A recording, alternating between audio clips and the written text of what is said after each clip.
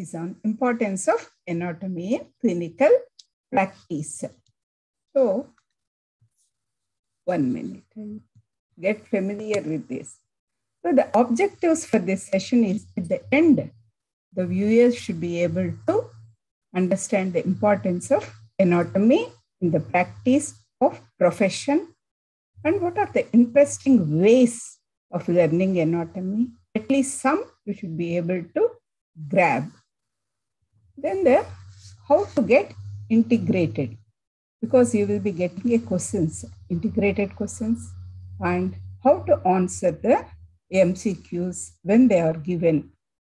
So a glimpse of all these we are going to go through during this session. So there is evolution in the education. The figure itself speaks from the Gurukulas to computer. It has started, and from blackboard to bandwidths, it has extended, and now it is the era of digital teachers and electronic learners because of our positive thinking. So even in pandemic, we are able to cope up with the teaching and learning because of the enhanced technology through the ebooks, YouTube videos, shared PPTs, interactions with the peers, the group discussions, paper-based clinical case scenarios. Then there are 3 domains of knowledge. So I call it as the ask. So what is that ask? Let us see. So now you will get what is ask: attitude, which is important. Then the skills, knowledge. These are the 3, and which you will be able to do with your head, hand, and hearts. That we call it as the cognitive, psychomotor, and affective domains in the education. And for an individual, it's very important to have communication. So there are different methods of communication to share the ask, ASK. So medical education, it has got these 3 domains. In addition to that, there is CVE, I call it. That is the communication and adopting values and ethics, which is more important for this, all the professions, but more so for the medical profession. So for practicing the profession, anatomy is a must. So starting from conceptus donation to cadaveric donation, I call it. So conceptus donation is the donation of the ovum or sperm and its fertilization you have seen. And then the pre to periconceptional and extending to geriatric care, it is important. And the cadaveric donation and cadaveric organ donation is the important field that is developing and which is required very much. And that also requires a basic knowledge of anatomy.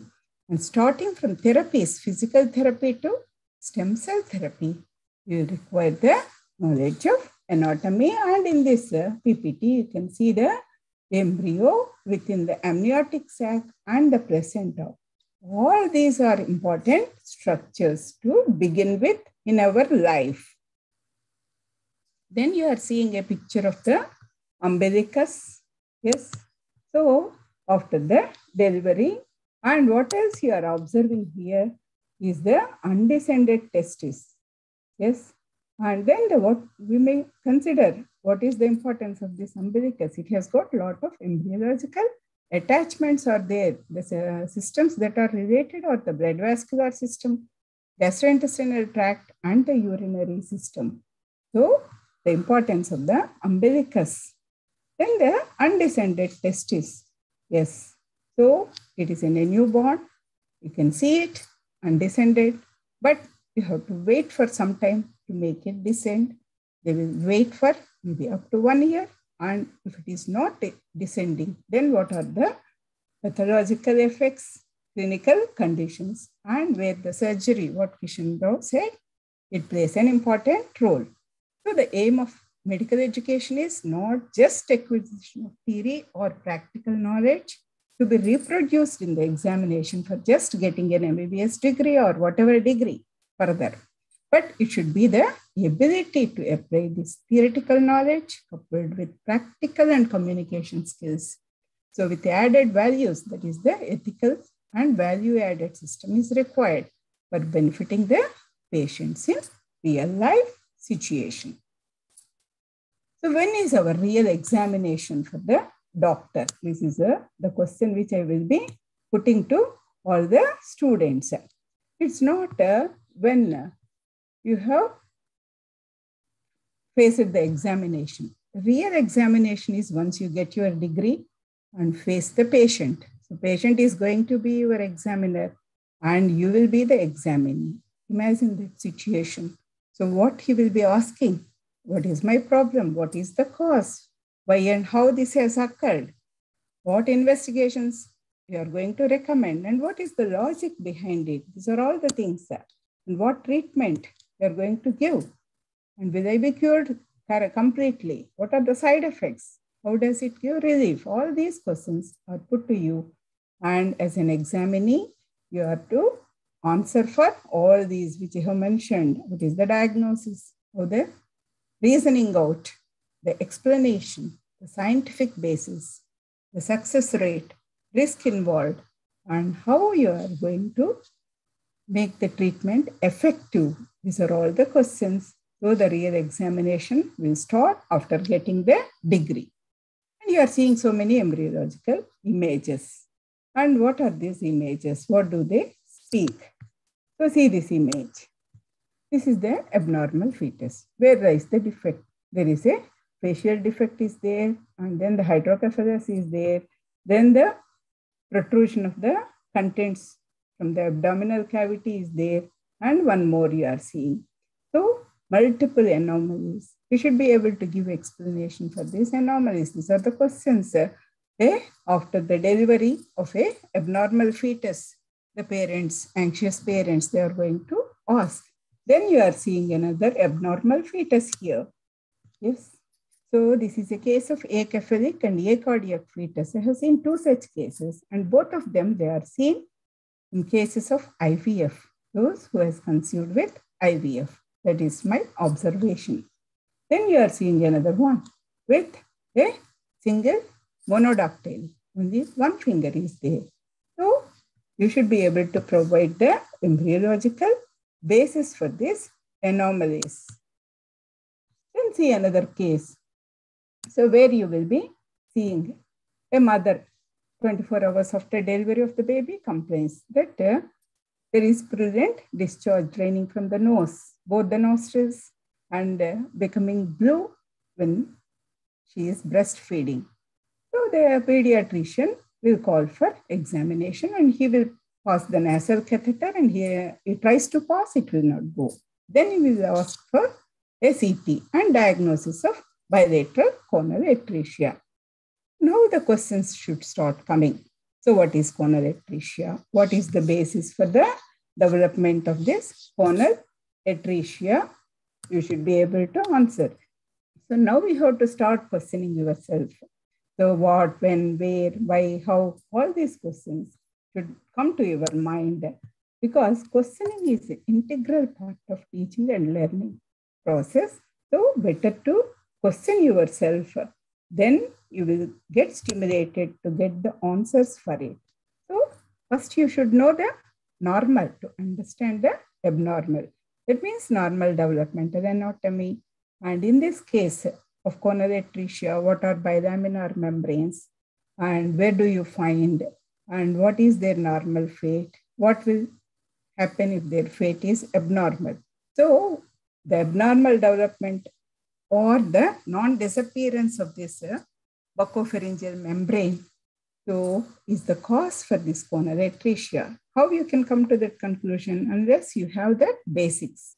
You cannot give the explanation for the condition. Then see, in your first class in anatomy is anatomical position, planes and terminology.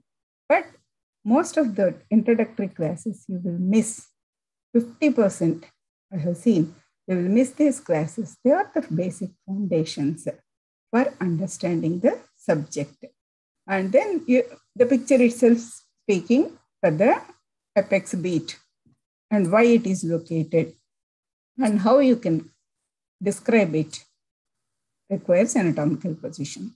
For sectioning of the tissues, you require the anatomical planes, and you can see the movements of a limb or any part of the body.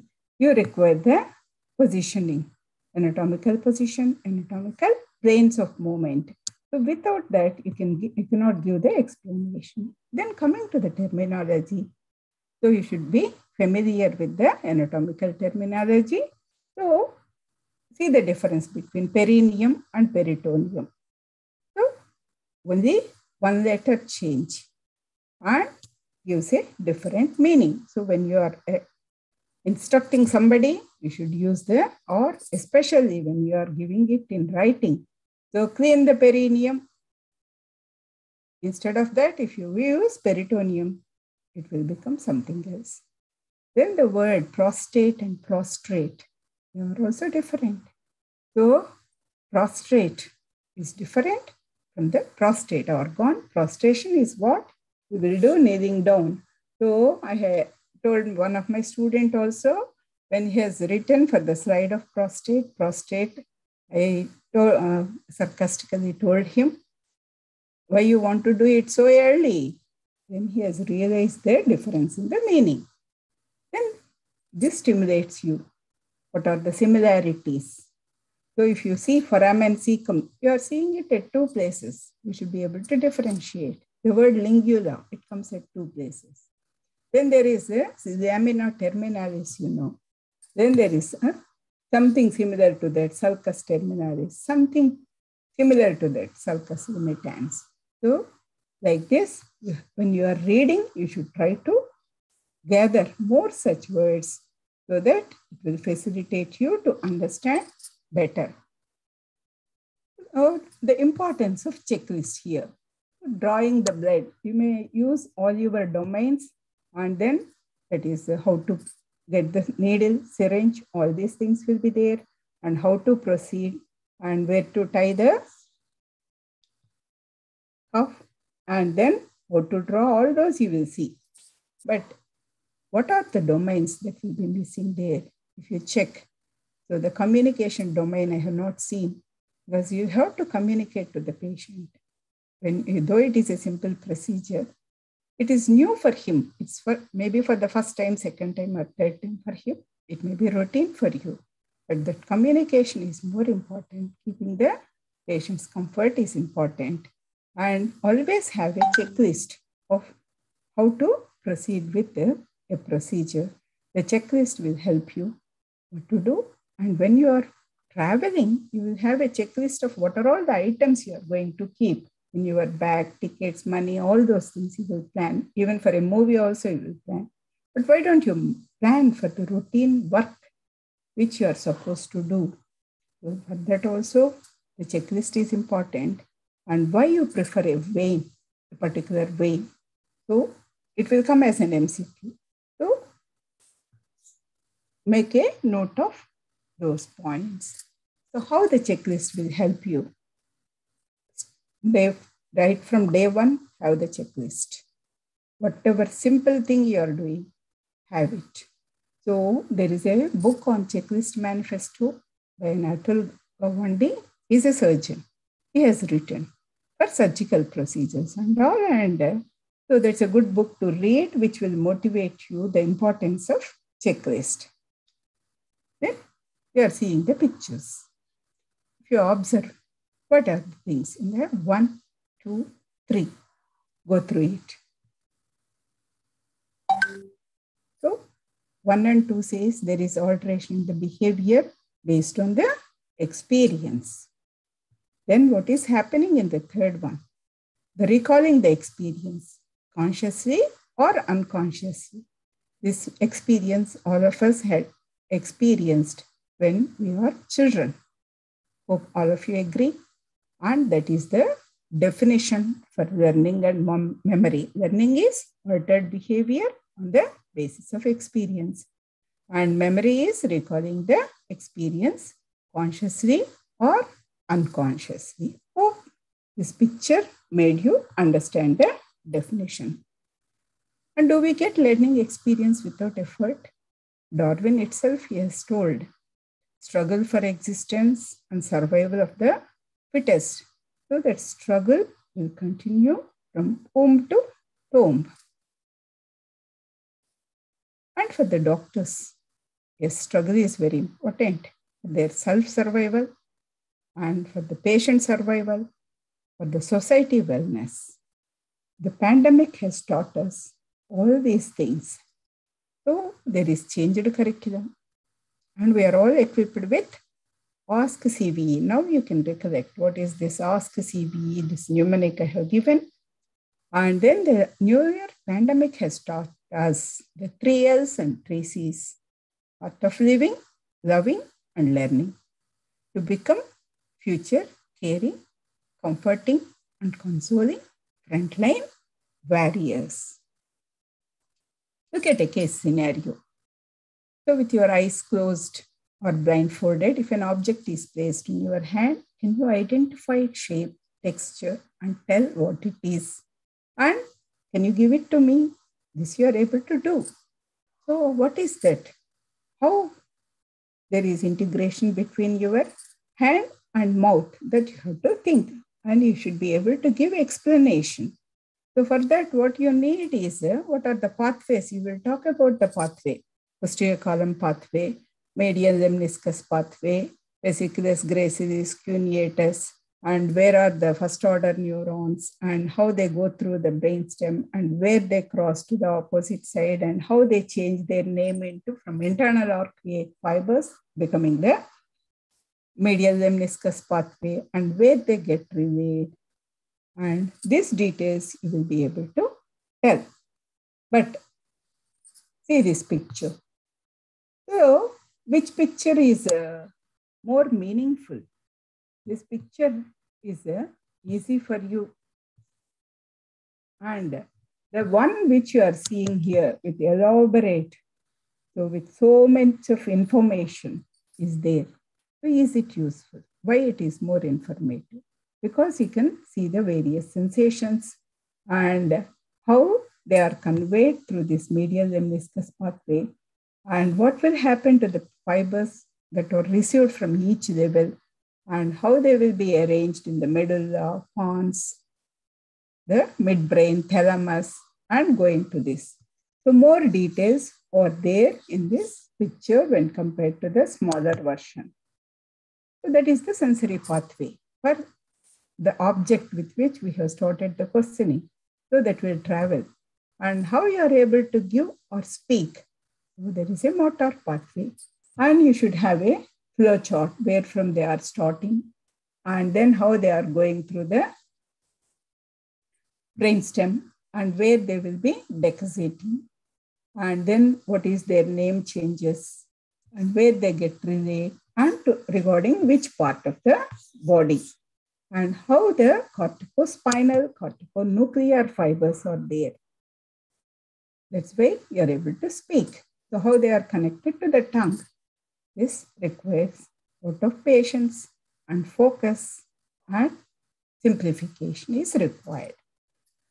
So now that if you know these pathways, if a neurology case is there, so hemiplegia, one side, loss of sensation and vibration, so sensory loss also on one side, same side, then the deviation of tongue to the opposite side without facial abnormality.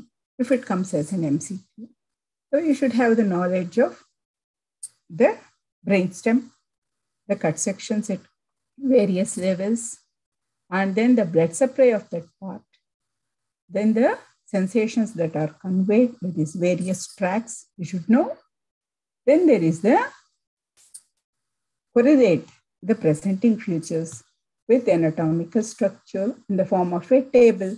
Then you will get the answer that it is a case of medial medullary syndrome. So don't leave it there itself. Something similar also you proceed.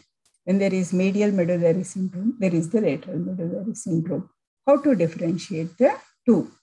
So read them simultaneously. Then there are some other syndromes also nearer. the Weber's syndrome and Benedict syndrome. Read them also. That will make you understand all the four types of syndromes. This is one way of learning.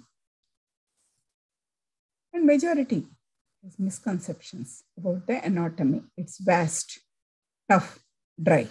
So take it in small bits and bites. That will be useful. And use many ways possible. Listening, reading, discussion, doing, playing. All these are the different ways to make it simplify. Then read 2 or 3 times. Then you will become familiar with it and develop passion from it. Then there is the teacher and subject-centered learning to learner and problem-centered. But shift is there. Because of that, a teacher is a facilitator. Teacher is also facilitator. And student also facilitates the teacher. So it's a mutual, beneficial scheme, I feel, because I got benefited from my students. And adult learning, they will say 10%, 20%, 30%, 50%, 70%. What are all the things, methods, how we can improve? And if you want to be 80% success, so simulation. So you are seeing flexion and extension of the vertebral column and how they are possible and in what planes of the body it is possible. So what accesses of the joints, these things you have to be familiar. And by writing also the other method, you can keep it, simplifying it. Okay, that is the one you are seeing. Then what is the other thing? Dissection. You can see the layers of testes. Okay, that by demonstrating them and explaining them. And you are seeing the dissection of the fetus also, specimen from fetus also, you can learn. So these are all the methods how the adults will learn. And if there is shortage of human material, go for supplemental material. The radiological anatomy, the living anatomy, in a living person also, usually in the children, if you have small children at home, so you can play with them and learn your anatomy also with them. And the plastination models, so many are available for learning. And I'm here because of you. What message you are getting from this picture? See how the individuals are joined. All the people in this session are adult learners. What has connected is the aptitude to learn. Let us not forget, we are learners and mutual educators. Success of a learning mission depends on learners' joy of learning. So what you are seeing is how we identified the letter A. Because of the connection of the neurons, they got connected with one another to give each stroke the letter A, and they are joined. And that made us identify it as letter A. Then you know about the Christopher Columbus. So he went on sailing and he did not know where he was going. And he reached some place. He doesn't know where he is. And he has come back. And he doesn't know where from he has come back. Then imagine application of Columbus principle to our medical profession. What Dr. Kishan Rao has mentioned is maybe true. When in preclinicals, I don't know what is that I should learn, and its use in patient care. When in clinical postings, what is the relevance of my basic sciences in clinical settings? When completed my course, I don't know how to apply my learning in medical school to alleviate the suffering of the patient. If that is the thing, life will become disastrous. The picture speaks and stimulates reading. So we are seeing a abnormal and normal fetuses. We are seeing this is normal and this is the abnormal. And then there is a defect. So hydrocephalus, and this is the normal fetus skull with fontanelles. So you should have knowledge of fontanelles, and you should have the flow of CSF. And then what are the places where it can get obstructed? to understand the different types of the hydrocephalus. So have a flow chart and study about the circulation of CSF. And you are seeing another image here. So what is this case? This is a case of cystic hygroma. The defect is in relation with the drainage of the lymphatic system and how the lymph flows. You should have the basic knowledge, and then where it can get obstructed. So what are all the major ducts, lymphatic ducts? There is obstruction there, and because of that, it has resulted into this condition. And you can go through articles that are published in relation with such abnormalities that will also stimulate you to learn and gain more and more information. So my feeling is a live fetus is the parent of future human. An aborted fetus is the guru for the present health care provided. So this is what I feel. So I benefited a lot from the works on the fetus. And the other thing is, what is missing in us is an elaboration of thinking. It was there when we were children. If you see these images, you can understand. And it is an inborn instinct is there, elaboration of thinking. But it is lost when we are growing up. So what is the reason? Let us go back to that and develop that elaboration of thinking. I can give you an example. The neurovascular bundles in the body.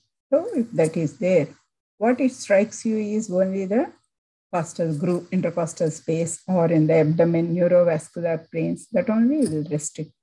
Try to go up and down also. There are neurovascular bundles in several parts. Try to pull up them. That is one way of learning. I don't want to go into the details, just to introduce you, to stimulate you to focus such areas. Then there are different types of memories there. So by looking at it, those who are very passionate about the cricket, and then with the phones, then with the mathematic tables, which we have learned when we were children. Then how to convert that short-term memory to long-term memory. Revise. Extended thinking is important. Similarities and dissimilarities. Then importance of quick recap. Points to ponder, ready reckoner. All these are important. And attending the revision classes. You can develop mnemonics, the flowcharts, tables. All these will facilitate the understanding, improves the learning. See, the vein, artery, nerve. So, vein and artery are there together at several places. Then added bronchus instead of nerve, or ureter, or you will be seeing the other components that will be there in the case of the other areas. So try to prepare structures which will be having these components, similar and dissimilar component, one of which will be changing, differing. Then see the picture. It will speak how to remember the genu, valgum, and genu, varum.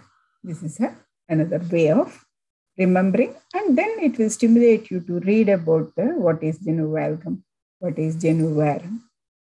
Then you will overcome the apprehensions you are having about the subject. Then there are 4 no's, N-O, no. Okay, so not nem. What are they? Where you will find in relation with sesamoid bones or in articular cartilage. So if you remember them, consolidate them. So this is how the numerology plays an important role, because we are fascinated with numbers. What are the 2 reasons? Then the 3 places, 4 numbers, 5 numbers, like that. These numbers, remembering one hand, it will give you more strength. Then the words, the men and male. So structures passing through foramen spinosum, where you use the mnemonic men, and passing through foramen where we use the mnemonic male. So this will also facilitate you for remembering the subject and its application. That's more important. And another thing is how to retain it long-term memories. So there is a basis for remembering the movie which you have observed, and when you have ridden the bicycle or car, and one is your birthday and your friend's birthday. So all these things are there. Then why you are able to remember? Because you have developed a passionate bondage for that. And why not same thing for the subject? See the hot water bag. So will it facilitate learning? Yes. The lesser sac, imagine the lesser sac and its recesses, the epiploic foramen, okay, the entry into the lesser sac. Then you will get stimulated to read about the lesser sac and epiploic foramen. Then make learning more innovative. I came across this picture and I thought, why not I use this picture for teaching the development of face and the various developmental components of the face. So various parts of face you are seeing in this table, the developmental components you are seeing, and the sensory nerve supply. So this is a method to follow to facilitate knowledge retention, contextual learning, and then clinical application. So by looking at this, you can see what are all the developmental processes that are involved, the frontonasal, maxillary, mandibular processes, and then the median nasal, lateral nasal processes, and how they contribute for the various parts of it. So once you know the normal, how to apply it clinically? Yes. So then you will get the answers for what is the basis for oblique facial cleft, macrosomia, microsomia, uni or bilateral cleft lip, and then the midline cleft of upper lip and cleft of lower lip. This is how you can plan when you are reading. The complex or multifaceted learning. So the picture is speaking and you know the story. The same let us apply. So when you are talking about the liver, integrate it, the various components, the anatomy and including the microscopic, developmental, functional, the molecular and genetic functional basis of structure. So how to integrate it? If you see the section of the liver, so first you will be focusing on the histology and you know about the various lobules, how to identify a hepatic lobule, and then the other types of lobules. The basic structure is the hepatic lobule, hexagonal lobule, and then what is portal triad. All these things you will come across. And there are other types of lobules are also there. And that also you have to learn for understanding the function and its clinical application. You will be learning during your course, portal lobule, and then the portal acinus, which has got a lot of clinical importance depending on the blood flow, and then which one will face more of nutritional loss. Those things you will learn from that, and you can see the functional path of the bile and how it will be going through. Path of bile also, you can have a flow chart and find out how it will be going through and where it will be delivered. That is how you have to plan for it. And content management also is important. Starting a simple book, simple language, and go to higher level, and always with pictures. You should follow them. Then you will focus on it. Otherwise, reading blindly will lose interest. And go to another book and then see it. That is second revision for you. And then there is the reading regularity is also important. Though there should not be any holiday. So read something every day. That is the one. Select easy to draw images and then practice drawing and orient with it. So all this should go together. Then Another topic I wanted to simplify. So intrinsic muscles of hand, total how many? 20 numbers, and how they are distributed, and what is their nerve supply. Have some formula for it. Then it's easy to remember them and remember the nerves. Then the major nerves of brachial plexus, what are they and what is their work? So why the musculocutaneous nerve is no work in forearm and hand? Why ulnar nerve has full work in hand, half in forearm and no in arm? Why the median nerve has got full work in forearm, half in hand and no work in arm? The radial nerve only full work in arm and forearm and no work in hand. So prepare a table after reading all those components, the areas. Then you can simplify it in the form of a table, giving some numericals. P, what is the P? F, so pronators.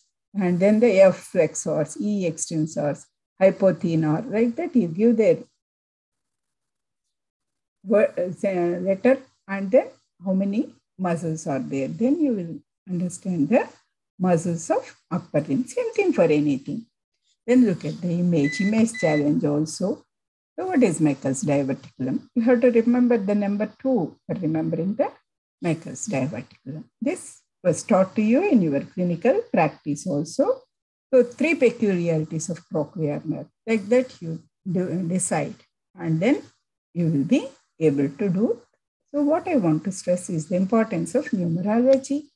And I'm already stressing on the regular study habits.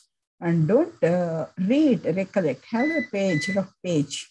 So write down points and find out what is missing. Then read it, then again write points. Then you are seeing there's water you are seeing in this picture. So practice it, read. Don't read for a longer time. Take breaks. Scheduled breaks are there and self-rewards are also important. Like a glass of water or milk or chocolate or social media, you can go to that. It is recall memory. Then you are seeing these 2 positions. So how to keep the seat belt? So what muscles are active?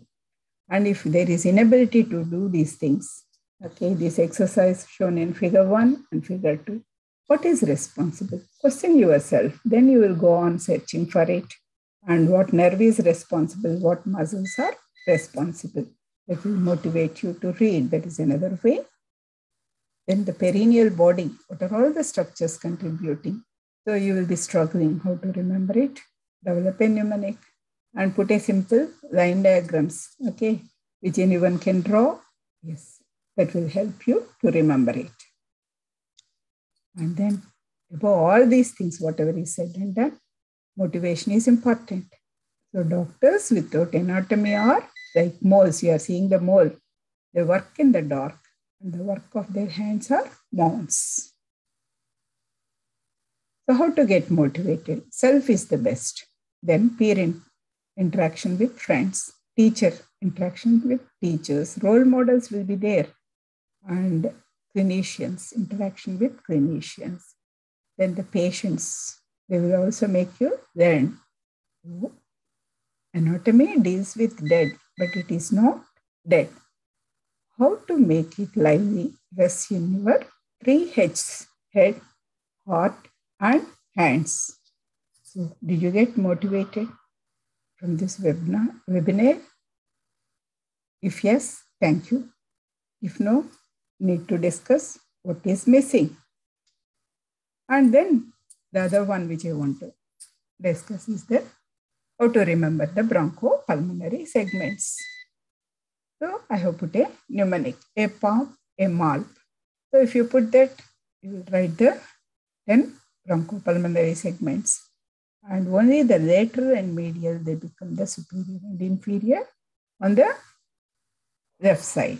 Otherwise, it is the same. And have a table. This will give you the full picture about the bronchopulmonary segments. Then go through some motivational quotes. So which Dale Carnegie? I like the books of him. So develop success from failure. Discouragement and failure are two of the surest stepping stones to success. I believe in it.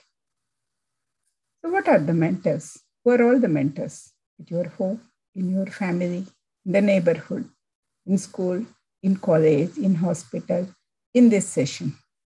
So, people behind one success will be there. So, there is another author, Stephen Covey, The 7 Habits of Highly Effective People. It's also a good book. It's a motivational book. Having a mentor is like having an insurance policy. Benefits will be maximal when you pay regular premiums. What are the premiums you are paying? It's the interaction. So I am also getting benefited by interaction with this group this day.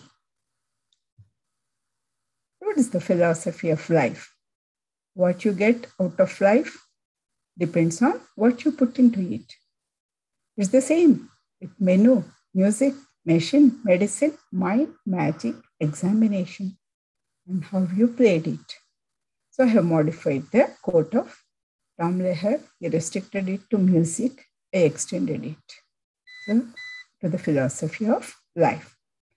How well you prepare for any event and how well you organize for success will decide the outcome. Hope this session is useful to you.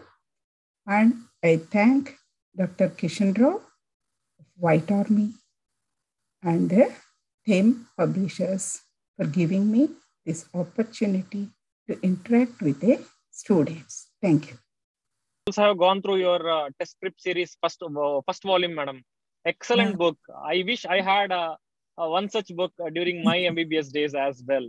I envy my juniors, those who are very privileged and by such books. Madam, can you please tell more? I have seen myself, but from your side, can you please tell the salient features or uniqueness of that particular books, madam?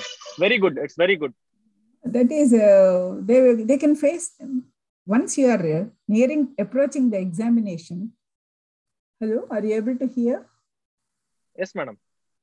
Once they are approaching the examination, this book will reduce their stress. That's what I felt because of the experience I had. Because most of those questions, which I have given answers and all in that book, I have tested with my students who are during that pandemic time, and they have benefited. So that is the one that stimulated me to go through it. Otherwise, I am against for writing something concising. I could not concise very much, but I have given some details with clinical application also. I have focused so that it will benefit those who want to prepare for the PG entrance.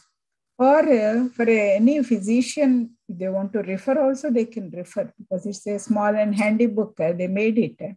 It will be of help. And there is online content also, some of the MCQs. And I proposed them that we will add some more because this is the first time. I have also started working onto that more simplification. Then the other one is the tips which I can give is in the form of the numerology. I believed in it and easy for the students to remember and then write if I give explanation during the teaching part. That's the one that stimulated me to focus. That's what I can tell about that book. And it all depends upon how the students receive it and the feedback. Thank you so much, ma'am. It was actually indeed a very interactive session we have ever seen. And not to repeat again, your slides were really, each and every slide speaks for itself, ma'am. So, yeah. And the knowledge becomes power only when we understand what we learn. And your book comes to a rescue for students like us, ma'am. And the features like number mnemonics, question and answer format of the textbook, easy to draw diagrams in that book, and also the e-learning platform which was included in the book, like e-book, MCQs, real life clinical scenarios, makes this book so amazing and a gift for our students, ma'am. thank you so much for the time and effort you have put in this book. We are very grateful to you, ma'am. Thank you so much. My deepest gratitudes to you, ma'am. And yeah, I also thank team publishers for associating with us, for sponsoring quiz prizes, bringing renowned authors to our platform, and also giving valuable books for discounted prices to our members. Thank you so much. And to our members, there's an important and interesting announcement to make. That is, our team publishers announced 30% discount for our White Army members. So if you are going to buy any books from team publishers, you can use the coupon code WA30. That's White Army 30, and you can get amazing 30% discount. So have a great day, my dear friends. Thank you so much. Thank you, everyone. Thank you, Sweta. Krishnarao. Thank you, madam. We'll be in touch with you, madam. Sure, ma. We'll be in touch with you for more sessions by you, sir. Sure, ma. Sure. Thank you. God Thank you bless so you much. all. God Thank you. bless you. Thank you.